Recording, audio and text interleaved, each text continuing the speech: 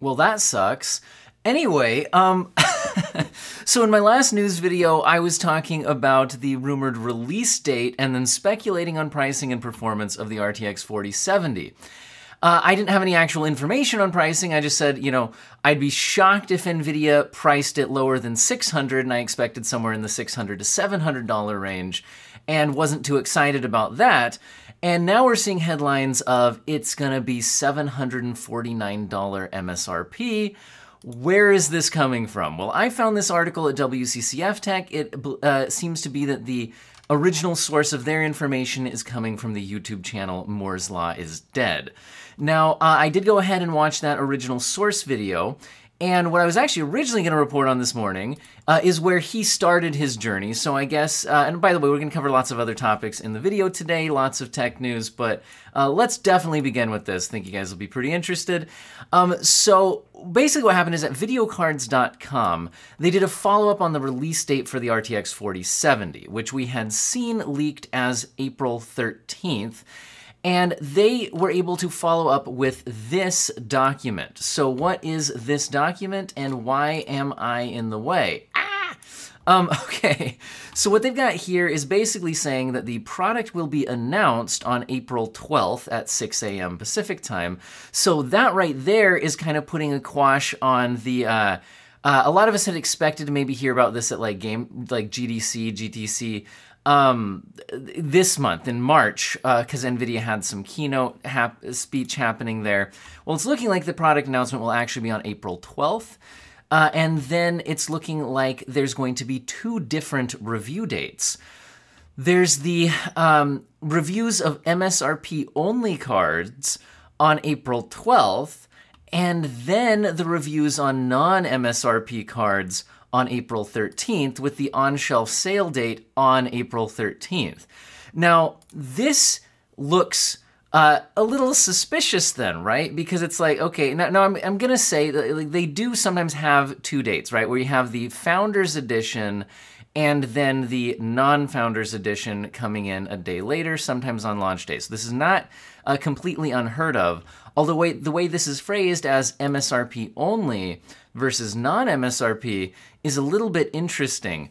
So I guess what happened, going back to this thing, is Moore's Law is Dead, reached out to sources to try to confirm the accuracy of this information from videocards.com, and says he was not only able to confirm this information, he actually got the pricing that's being thrown around to AIB partners as well.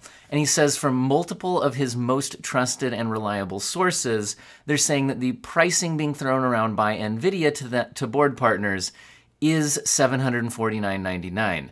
And that this could be possible pressure to try to get them to keep cards somewhat in line with that MSRP, because that's pushing up so close to the $800 MSRP of the 4070 Ti.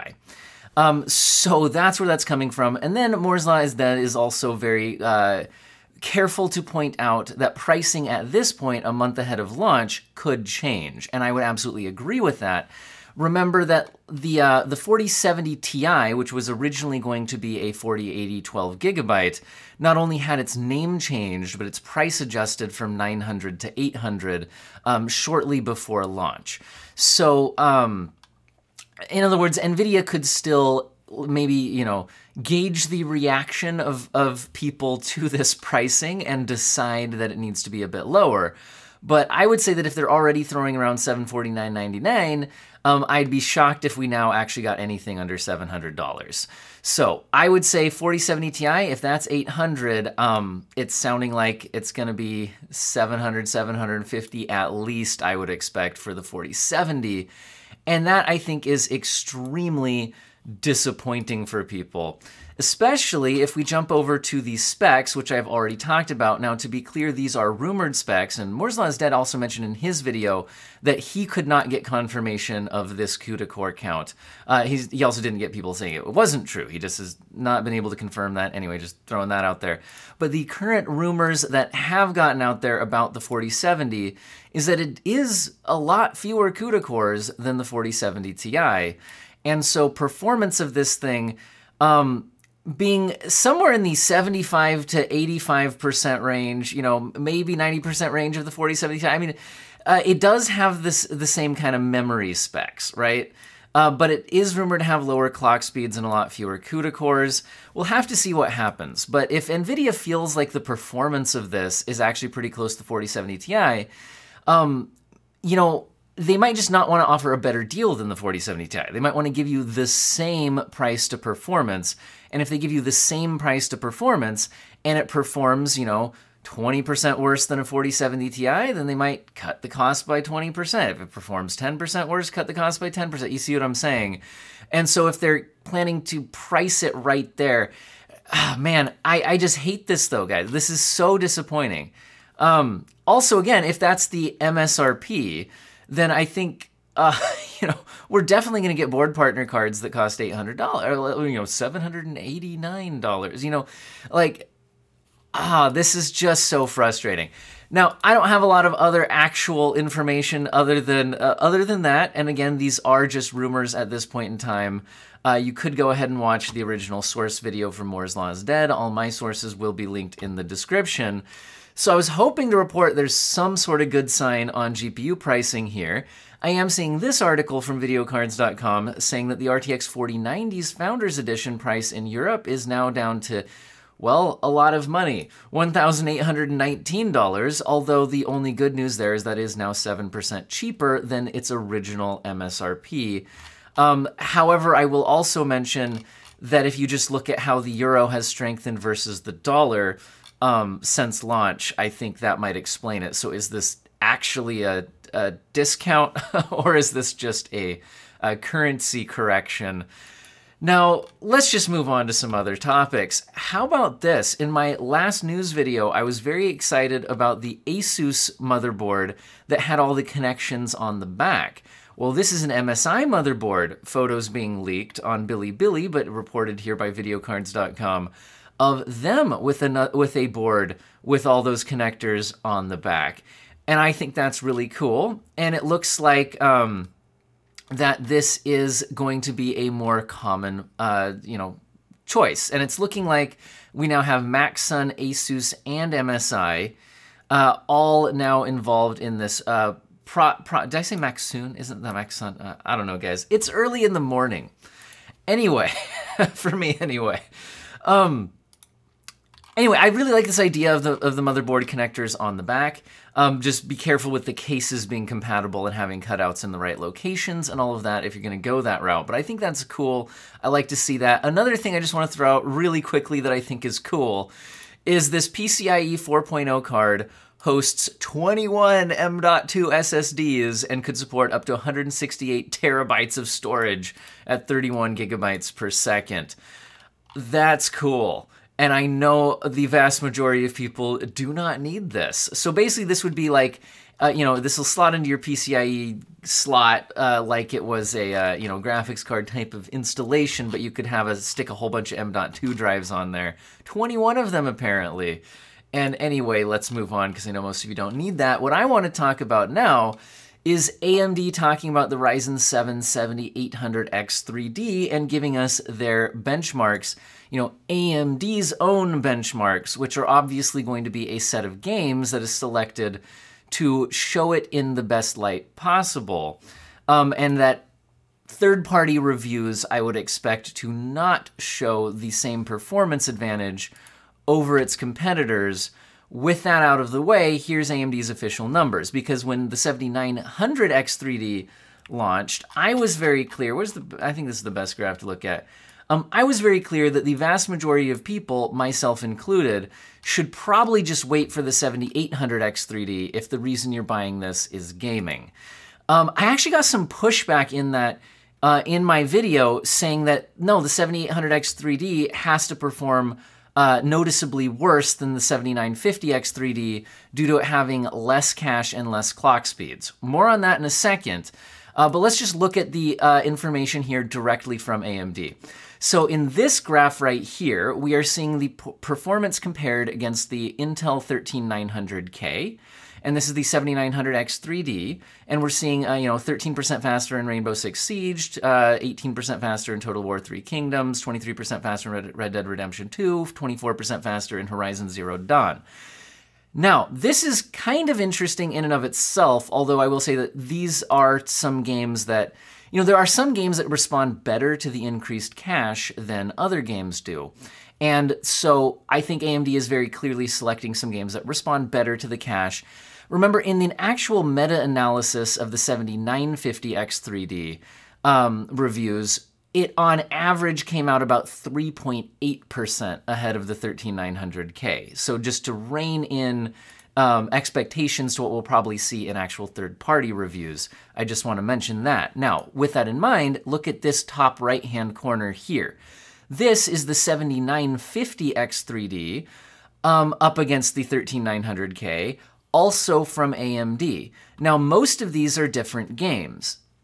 However, notice that we do see Rainbow Six Siege in both of these, and they're both 13% faster, indicating that the 7950X3D and 7800X3D would be performing the same in that game.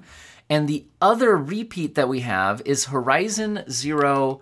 I was going to zoom in and laugh at the spelling mistake. Apparently it's not going to cooperate. Horizon Zero Dawn. We clearly would understand this is Horizon Zero Dawn here. Anyway, Horizon Zero Dawn, they're reporting a 24% lead over the 13900K with the 7800X3D, and in that same game reporting a 27% lead over the 13900K on their 7950X3D. And that's the only like-to-like comparison that we have here. Also, they show it, so I guess I should follow up and point out the obvious conclusion there. So it looks like, at least in that one game, the 7950X3D is 3% faster than the 7800X3D, which in actual gaming would be completely unnoticeable. That's the point there, and this costs a lot less, and again, was tied in Rainbow Six Siege. Now, if we jump down here, they're also showing the 7800X3D versus the 5800X3D. And then they're showing the 7950X3D versus the 13900K here. So these two aren't directly comparable. Like, I can't jump and jump between comparisons of the 7950X3D and the 7800X3D. So I'm gonna jump down to this. So I'm taking this from a Tom's Hardware article. Again, link will be in the description, but they're getting these graphs directly from AMD. Now, here's why people pushed back against me when I said that the 7800X3D in gaming would be basically the same performance as a 7950X3D for $450 instead of $700. The pushback was the clock speeds and the cache. Okay, people say that the 7950X3D clocks to 5.7 and the 7800X3D only clocks to 5, and that's a 14% clock speed advantage for the 7950X3D. Yes, but what I didn't spell out in that video, because I had already done so in previous videos, is that the 5.7 gigahertz clock speeds aren't happening on the cores that have the extra cache. That's happening on the non-cache cores, which is what the 7950X3D is doing. You're getting one CCD that's basically a 7800X3D, and you're getting another CCD, so now you have another 8 cores that don't have the extra cache, and then clock higher. That's what's going on here, okay? But in gaming workloads, you usually benefit more from the cache than the clock speed, although there are some games where it's the reverse. And then the advantage of having the 7950X3D is you could, choose to enable one CCD or the other. But when you're trying to use both, if you're thinking about using both, there's a latency penalty jumping from one CCD to the other. And this also explains why the cache difference here doesn't actually matter. Because even though, yes, the 7950X3D has more total L3 cache and L2 cache because it has that other CCD, the extra cache is on the other CCD. So even though I think the cores can access it, due to the latency penalty of doing so, you would not expect a performance increase from that. And in fact, you might get a performance increase from disabling the other CCD to just get the cache cores working, which is what the 7800X 3D is. Now, I will say it only says it goes up to 5 gigahertz, and here's where I think there will be a possibly 5% or less advantage for the 7950X 3D, not 14%, which is, if you look at the 5.7 versus 5.0. I was wanting to look into, so how fast are the 3D V-cache cores actually boosting on the 7950X 3D? And when I was Googling that, there was a Reddit thread with 7950X 3D users actually just discussing that. How fast does your V-cache cores boost? And it's just in the AMD subreddit, people talking about it. Some people reporting 5.3. Others reporting 5.1 to 5.25 max, occasionally getting up to 5.3, but some people saying they're only getting up to 4.9, but other people saying that doesn't sound quite right. So if we're saying 5.1 to 5.3, then that's a 2 to 6% clock speed advantage off of this 5.0 on the actual 3D cache cores, which is why, again, I would be surprised if we saw more than a 5% lead for the 7950X 3D over the 7800X 3D. Now, considering that the reviews actually only put the 7950X 3D about 3.8% ahead of the 13900K when you looked at a meta-analysis of it. I've reported that on a different video. That would put the 7800X3 probably roughly tied with the 13900K. It's not going to be that meaningful of a difference, but it's going to be coming in at $450, which is going to be a much better price than the 7950X 3D or the 13900K. So anyway, let's go ahead and move along here. So speaking of motherboard combos, if you don't want to get the X3D version, there have been some decent deals like the one being reported here of a Ryzen 7 7700X with an X670E motherboard and 32 gigabytes of DDR5 6000 memory, coming in at $500 combo deal. It didn't look like that combo deal was still available this morning. I kind of save up my browser tabs to report until there's enough for a big video. Anyway, in other AMD CPU news, their Ryzen 7045HX Zen 4 Dragon Range 16-core laptops hit retail starting at $1,800. So these things are not cheap. In previous reporting, I've mentioned that these have been performing very well, like similarly to their Intel counterparts, but at a much better power efficiency, which is especially important in a laptop form factor. Now, why is my browser tab not loading? There we go. We're also seeing Ryzen 5 7640U Phoenix-U low power APU spotted in Geekbench. So a lot of people are very interested in the Phoenix APUs. So these are integrated graphics on a mobile chip.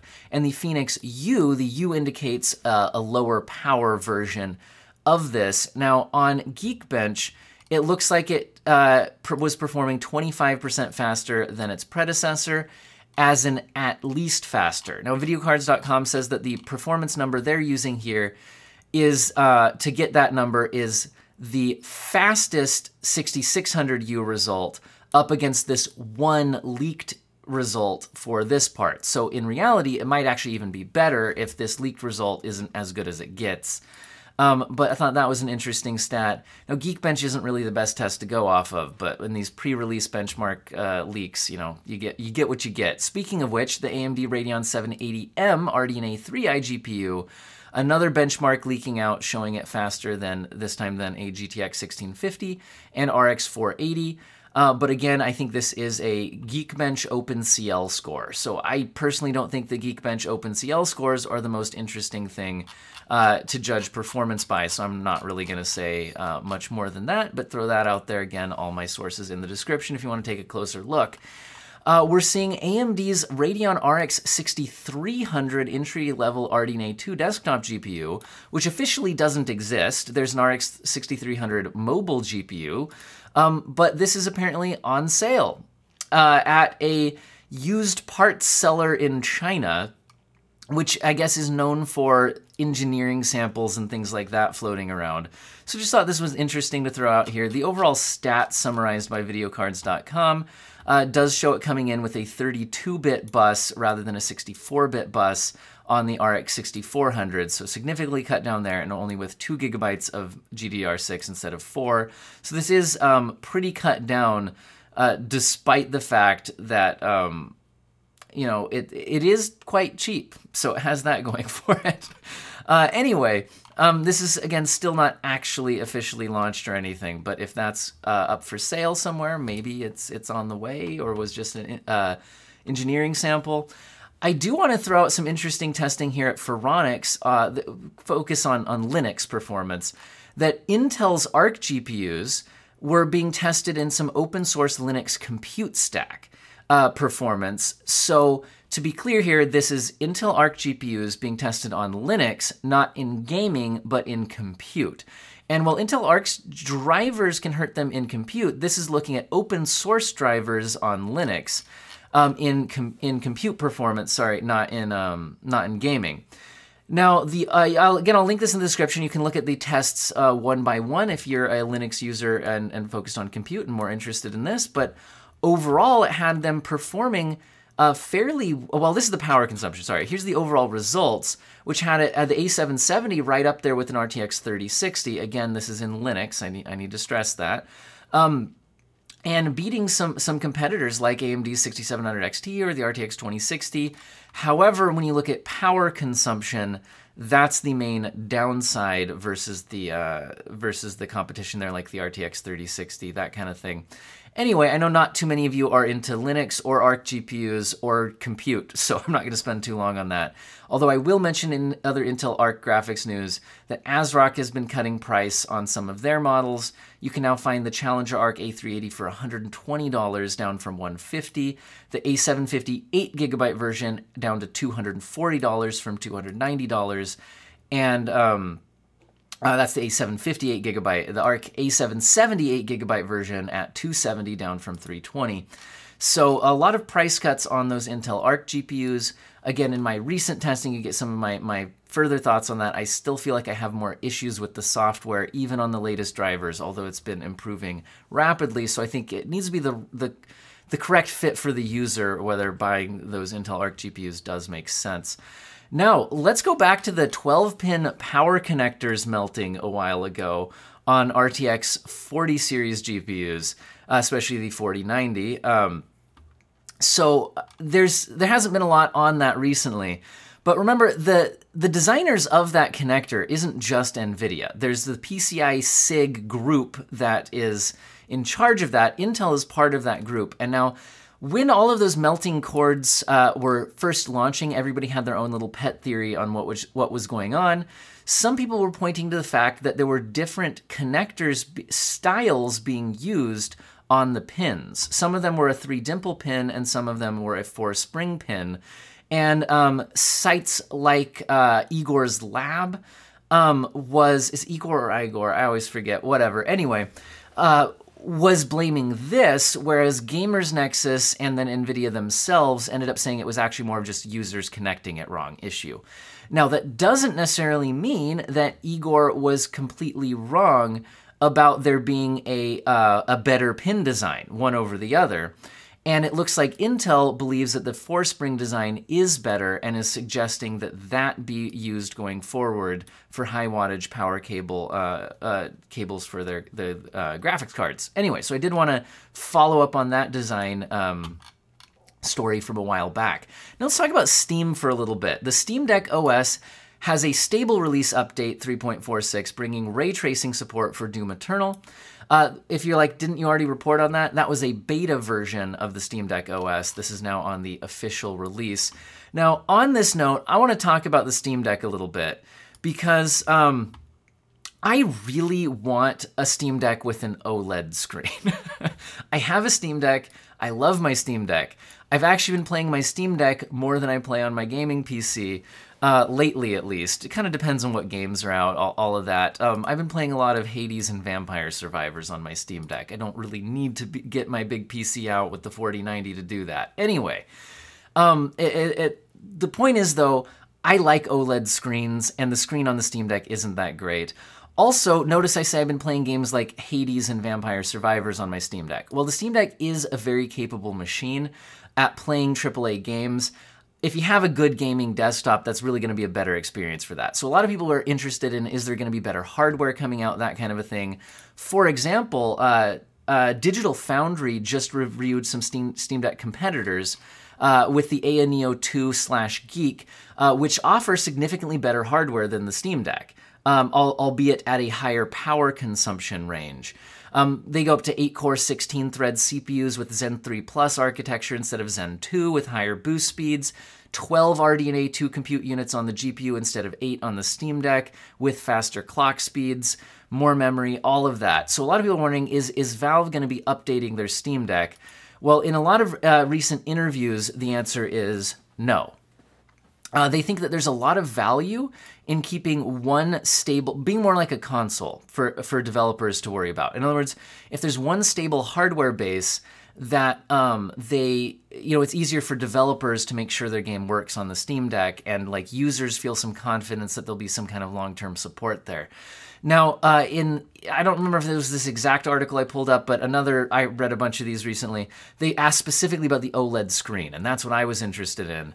And unfortunately, the answer to the OLED screen was that not that it was a no, but that making that change is a bigger problem, a bigger hassle, a bigger design process, not as quick and easy is probably the right way of putting it, as the outside user might think. The Valve employee said that the Steam Deck is really, one thing that's very closely integrated. For example, the Steam Deck, you can change the refresh rate of the screen on the fly through their SteamOS overlay.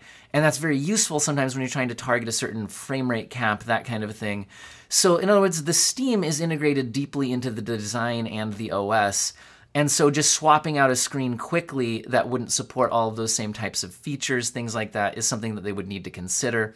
There's also the power consumption issue with OLED, probably further reducing battery life. By the way, if you're curious about this Ayaneo 2/Geek video, you can watch the Digital Foundry review here. It's very good. Looking at performance, it does perform better in most but not all situations, but the battery life is the main downside. And that's the other thing of Valve wants to wait until there's a more meaningful update to performance, probably without also just cranking battery life down to 0. Now, speaking of Steam Deck competitors, how about the Nintendo Switch? I would also like an update to the Nintendo Switch. I think a lot of people would, but in a recent interview, the Nintendo of America president believes the Switch still has a few years left, going off of sales, things like that. So in other words, no immediate plan, at least being announced, of any kind of update to the Switch. No, and NVIDIA now has an official driver release rather than just a hot fix, fixing the high CPU usage from their recent driver issues. So NVIDIA recently had driver issues where if you exited a game, the NVIDIA container would still be having a high CPU usage even after you've exited the game. And that has now been fixed through a hot fix, but now an official drivers release also has that fix in it right here. So go ahead and download that if you've been experiencing that issue. Now, in a couple quick little game-related things, how about Cyberpunk 2077 HD Reworked project is now available for download. Now, to be clear, this is not official update to Cyberpunk 2077. However, I will say that this mod pack is designed by the designer whose work was eventually, for Witcher 3, was eventually incorporated into the official Witcher 3 next-gen upgrade with ray tracing and all that, into the official release of that. So that speaks highly of this mod developer's work. So that's definitely something to be on your radar. And then Nixxes is posting a job listing which hints at a possible Ratchet & Clank Rift Apart PC port. To be clear, it's not official. Really, if you go off the job listing, there's a certain middleware that's used in Ratchet & Clank Rift Apart that is being mentioned specifically in the job listing, which is why this would make sense. I'm trying to skim the article to get the name of the middleware. I'm totally forgetting the name. Coherent. It's the Coherent middleware. Now, there are several other games that use this, but the main PlayStation exclusive, and Nixxes is developing PlayStation, exclusive games to the PC, ports to PC. That it seems like Ratchet & Clank Rift Apart is the only game that seems to fit that bill. I hope all of you have an excellent day, despite the, Anyway, I still hope you have an excellent day.